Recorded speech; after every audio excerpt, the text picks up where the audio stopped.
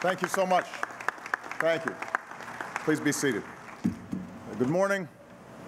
안녕하세요. Secretaries Hagel, Jewell, and Shinseki, Admiral Winnefeld, General Chung, all our friends from the Republic of Korea, including the legendary General Paek Son-yup, distinguished guests, and most of all, veterans of the Korean War and your families.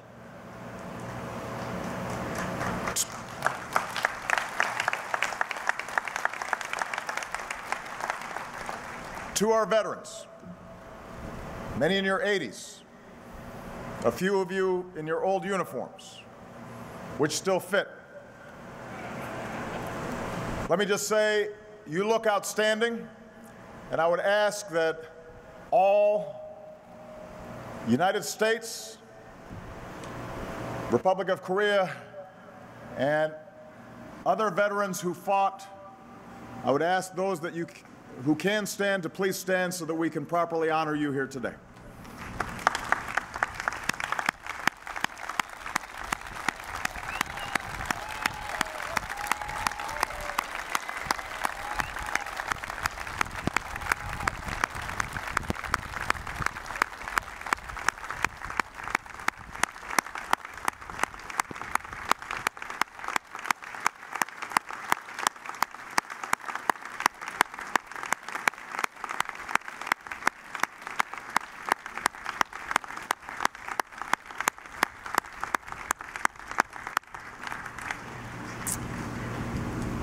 July 27th,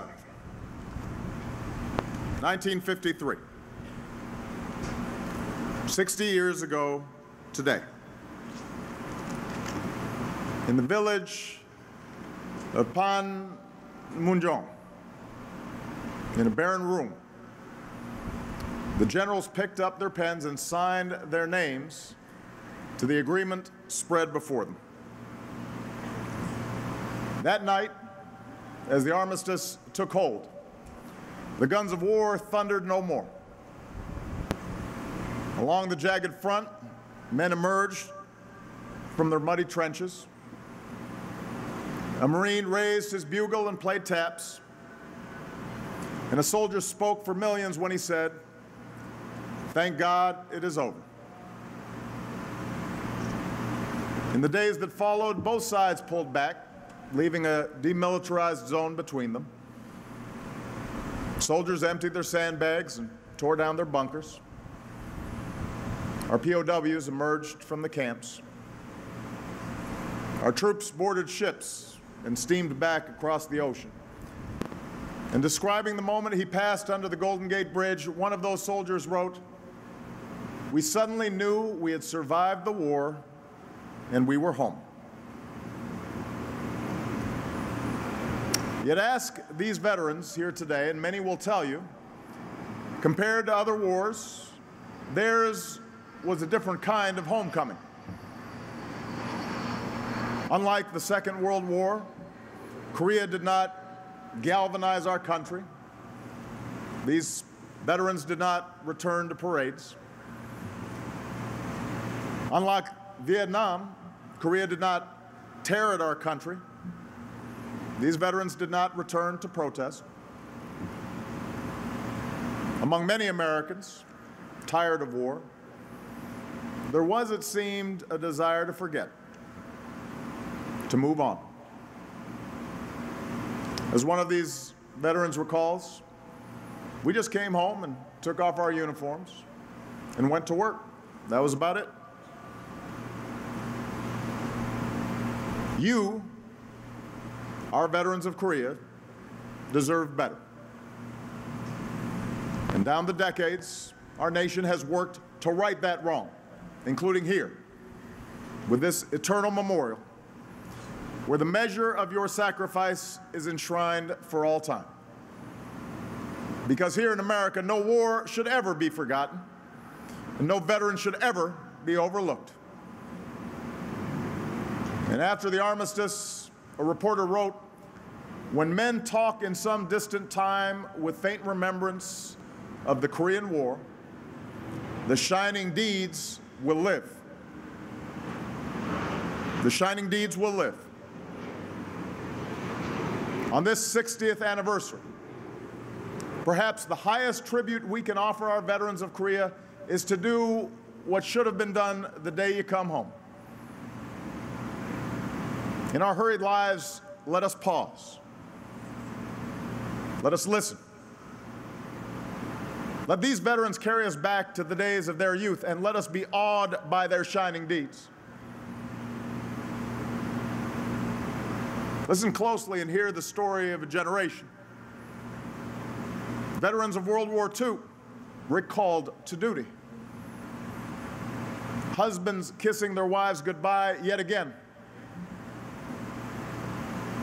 Young men, some just boys, 18, 19, 20 years old, leaving behind everyone they loved to defend a country they never knew and a people they never met. Let's never forget all the daughters who left home, especially our heroic nurses who saved so many. Our women in Korea also served with honor. They also gave their lives.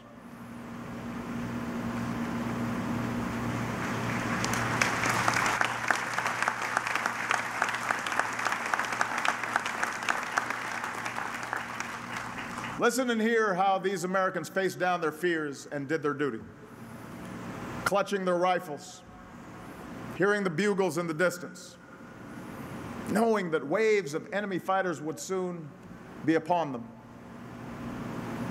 In ships offshore, climbing down the ropes into the landing craft, knowing some of them would not leave that beach.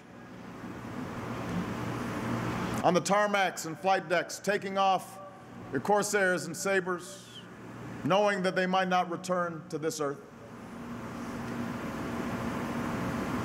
Listen and hear of their gallantry, often outnumbered and outgunned in some of the most brutal combat in modern history. How they held the line at the Pusan perimeter. How they landed at Incheon and turned the tide of the war. How surrounded and freezing they battled their way out of Chosin Reservoir. And how they fought foxhole by foxhole, mountain after mountain, day and night at the Punch Bowl and Heartbreak Ridge, Old Baldy and Pork Chop Hill. Listen and hear how perhaps the only thing worse than the enemy was the weather. The searing heat, the choking dust of summer, the deep snow and bitter cold of winter, so cold their weapons could jam, so cold their food would turn to ice. And surely no one endured more than our POWs in those hellish camps where the torment was unimaginable. Our POWs from Korea are some of the strongest men our nation has ever produced. And today we honor them all, those who never came home and those who are here today.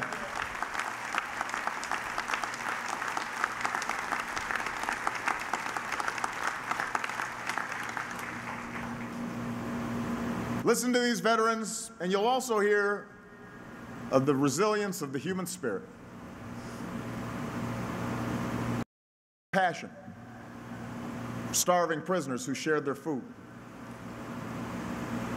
There was love. Men who charged machine guns and reached for grenades so their brothers might live. There was the dark humor of war, as when someone misunderstood the code name for mortar rounds, Tootsie Rolls, and then shipped our troops thousands of Tootsie Rolls, candies. And there was hope, as told in a letter home written by a soldier in the 7th Cavalry. Marching through the snow and ice, something caught his eye. A young lieutenant up ahead, and from the muzzle of his rifle hung a pair of tiny baby booties, swinging silently in the wind like tiny bells. They were sent by the lieutenant's wife, pregnant with their first child. And she promised to send ribbons, blue if a boy, pink if a girl.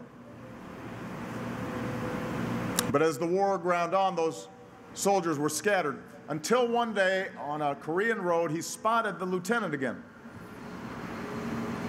Swinging gaily in the first rays of the morning sun, the soldier wrote, were those booties. And fluttering below them was the brightest, bluest piece of ribbon I have ever seen.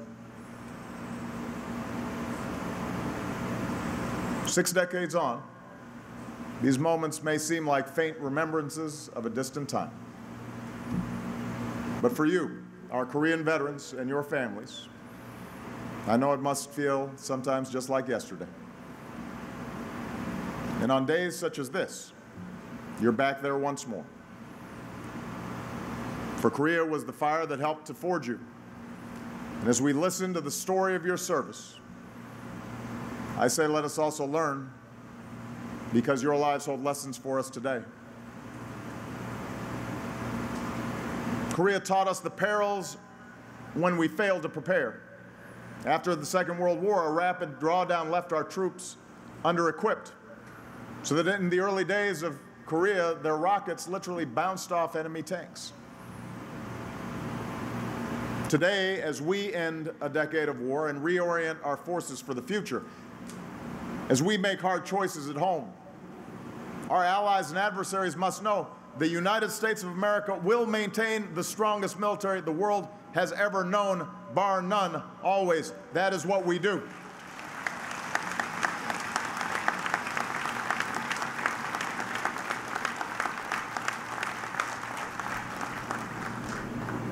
Korea taught us that as a people, we are stronger when we stand as one. On President Truman's orders, our troops served together in integrated units. And the heroism of African Americans in Korea, and Latinos, and Asian Americans, and Native Americans advanced the idea, if these Americans could live and work together over there, surely we could do the same thing here at home.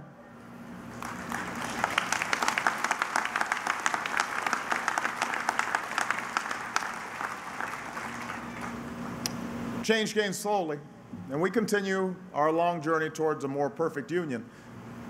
But for the great strides we have made toward the ideals of equality and opportunity, we must give thanks to our Korean War veterans who helped point the way. Korea reminds us that when we send our troops into battle, they deserve the support and gratitude of the American people, especially when they come home. Today, let us remember that right now, our sons and daughters continue to risk their lives, give their lives in Afghanistan. And as this war ends and we welcome them home, we will make it our mission to give them the respect and the care and the opportunities that they have earned.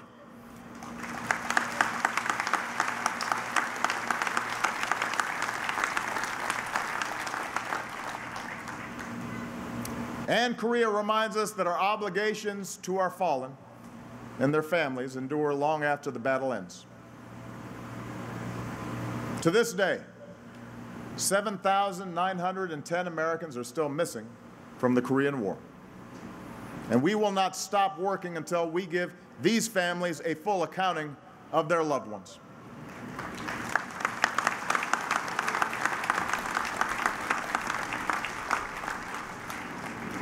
Like Sergeant First Class William Robinson, 26 years old, missing for 63 years.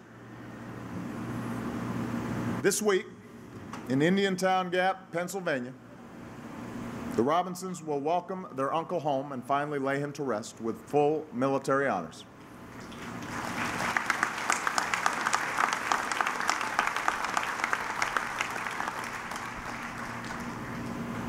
Freedom is not free. And in Korea, no one paid a heavier price than those who gave all. 36,574 American patriots. And among our allies, more than 1 million of our South Korean friends, soldiers and civilians. That July day, when the fighting finally ended, not far from where it began, some suggested this sacrifice had been for naught. They summed it up with a phrase, "Die for a time." It took many decades for this memorial to gain its rightful place on this great mall where we tell our American story.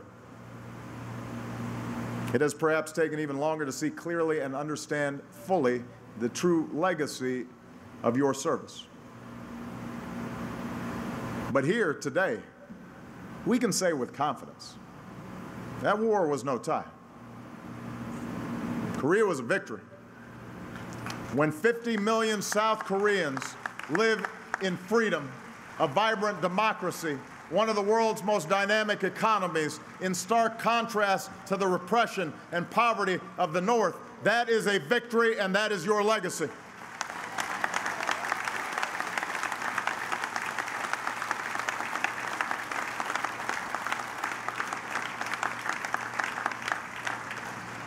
When our soldiers stand firm along the DMZ, when our South Korean friends can go about their lives knowing that the commitment of the United States to the security of the Republic of Korea will never waver, that is a victory, and that is your legacy. When our allies across the Asia-Pacific know, as we have proven in Korea for 60 straight years, that the United States will remain a force for peace and security and prosperity, that's a victory. That's your legacy. And for generations to come, when history recalls how free nations banded together in a long Cold War and how we won that war, let it be said that Korea was the first battle where freedom held its ground and free peoples refused to yield. That too is your victory, your legacy.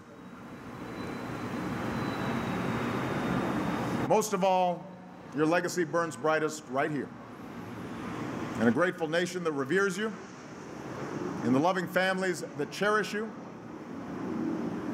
like that young soldier with those baby booties swinging from his rifle. Ever since the war, the story of that soldier has been passed among our Korean War vets. Some of you may have heard it before. And many may have wondered, what became of that soldier? Today, 6 decades later, we now know because we found him. His was Richard Shank from St. Louis, Missouri. For his valor in Korea, he earned the Silver Star. Yes, Dick survived the war. He returned home. He held his baby boy in his arms. He was able to be a father to his son. But this story doesn't end there, because like so many of you, Dick continued to serve in uniform. His son grew into a man, got married, had children of his own. Those children are now adults themselves, scattered across the country. And like so many American families, they still speak with pride of their grandfather's service in Korea. Today, Dick Shank lives in Gainesville, Florida, and I believe he's watching us this morning. He's 84 years old, recovering from a recent fall while roller skating. Life is short, he says, and I just keep on living it. And one of the ways he keeps living it is by meeting up every year with his buddies from Korea and recalling the time they shared together in that fight, which ended 60 years ago today. Veterans of the Korean War, in the spring of your youth, you learned how short and precious life can be. And because of you, millions of people can keep on living it in freedom and in peace. Your lives are an inspiration. Your service will never be forgotten. You have the thanks of a grateful nation, and your shining deeds will live now and forever. May God bless those who gave all in Korea. May God bless you and your families. May God bless the alliances that help secure our prosperity and our security, and may God continue to bless these United States of America. Thank you very much.